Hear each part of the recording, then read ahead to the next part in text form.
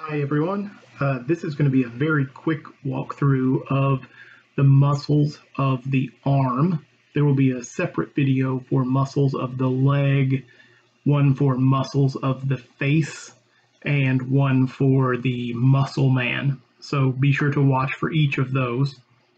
We're not going to go over what all of these muscles do.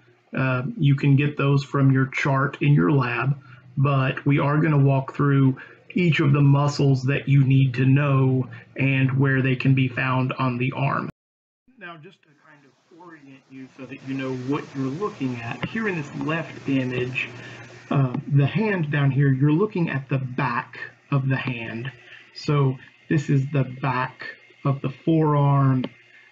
This is the back of the upper arm. Here's the shoulder area. And then in the image on the right, this is the palm of the hand. So you're looking at the inside of the forearm here, the inside of the upper arm. So let's go through and see which muscles you need to know for our lab. Let's start at the top. This large kind of triangular muscle that covers a lot of the shoulder, that's the deltoid. You'll hear a lot of people who work out call it the delt, but we can't use abbreviations. We have to use the full name. So this is the deltoid. Down in the upper arm, there are two major muscles that you need to know. Now, right here, this is called the Biceps Brachii. Now, most people are familiar with this, but when they name it, they call it simply the biceps. We can't do that because when we look at the video for muscles of the leg, we'll see that there's also a muscle there that has the name biceps and is called the biceps femoris. So we have to be more specific. This muscle, which is when you see little kids flexing to make a muscle, this is the muscle that they are contracting to show. And that's the biceps brachii.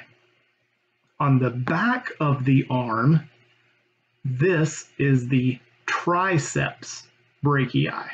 So on the front, this is the biceps brachii, and on the back is the triceps brachii. So let's real quick dive into what those mean. When you see ceps, C-E-P-S, that is a word that means head, and the head is kind of the larger division of a muscle and its point of attachment. So the biceps, it looks like two separate muscles. And for the triceps, we see one part here, and the third part is kind of hidden in this view, but if we look over to the other view, we can see the third part right there. So the triceps has 3 heads, and the biceps has 2 heads. Bi for 2, tri for 3. Now let's look down in the forearm. There's a few muscles down in the forearm, actually a few more than we saw in the upper arm.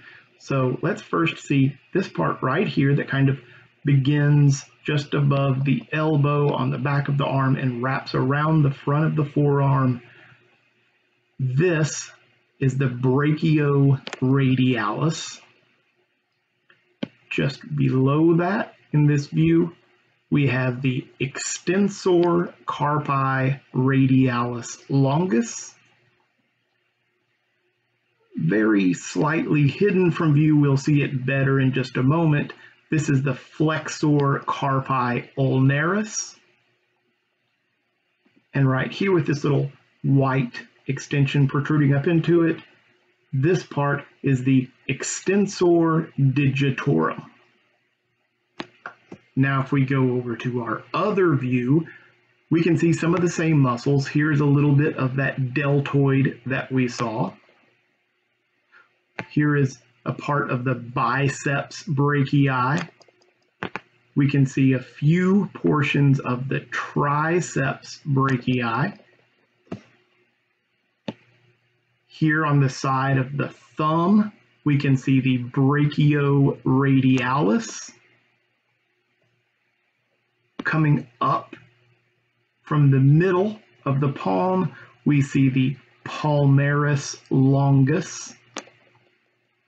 On the outside, or the pinky side, here we see Flexor, Carpi, Ulnaris. That was the one that was kind of hidden over here, but we can see it quite a bit better on this view. Now don't forget, for each of those muscles, you must know what do they do, what is their function, and remember, you can't say moves hand, moves fingers, because move doesn't tell us anything. You have to say flexes or rotates or extends. You have to be specific. You can't just say move. Okay? So take your time, study these, and let me know if you have any questions.